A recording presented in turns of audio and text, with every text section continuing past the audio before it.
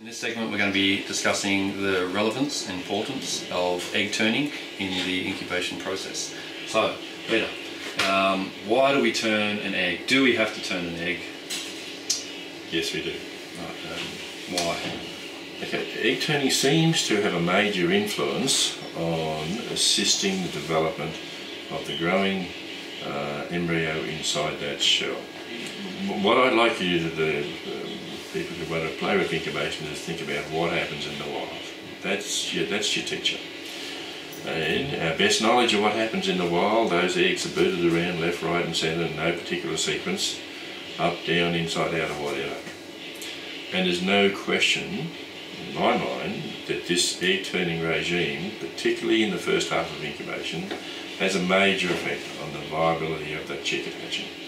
We set our incubators at actually 96 times a day, turning frequency, which it's on rollers, and they rock the egg backwards and forwards.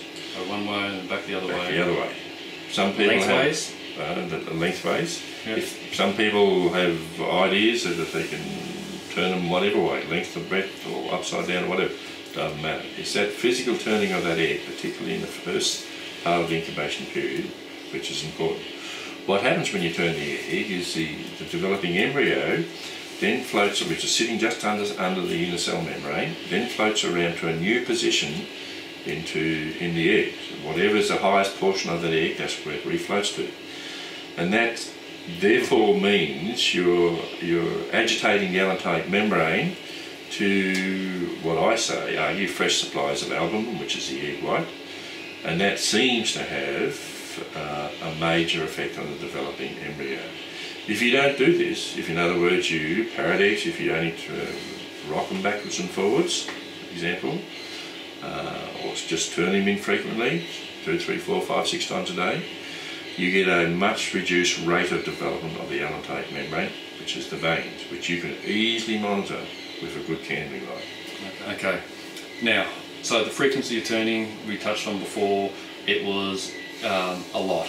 Yes, we do a lot, and it seems to be more critically important in smaller eggs rather than bigger eggs. There's another little thing too. So if you're incubating little lorry eggs and little near-femur eggs and all those sorts of things, high frequency turning is critical. The much bigger eggs, it doesn't seem to be that critical, but I still would encourage you to be doing a reasonably frequent turning.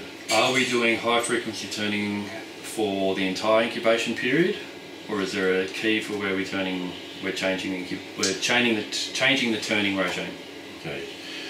High frequency turning is critically important until you achieve 100% vein development, which in a well incubated egg is going to occur roughly around that 50%, 52% of the incubation period. Once that's happened, high frequency turning is actually a negative when you do it based on the way that we normally incubate eggs, which is on rollers. In the nest box, okay, it's different. The hen bird kicks the egg and it rolls back such that the heaviest part of the egg is the bottom. When we stick them on rollers, okay, we turn the egg, it rolls that egg regardless of where the heaviest part of the egg is. In the second half of the incubation, the critical thing with turning appears to be getting that chick in the correct position for hatching.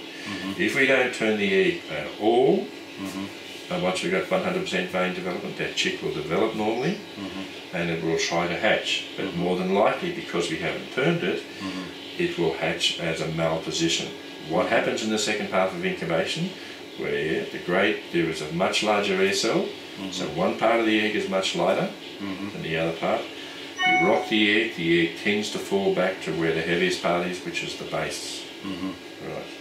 In the second half of the incubation, we use rocking incubators, and that proves to be very successful. Rocking as opposed to rolling. That's correct. The egg is in one position, it rocks back and forwards, and what happens then is the chick, the heaviest part falls to the bottom, the air cell is up the highest part up there, it develops, it puts the chick, the head of the chick, which is the lightest part of the chick, in the most highest position, and therefore in the position for first of all internally pipping into the air cell and externally pipping out through the area.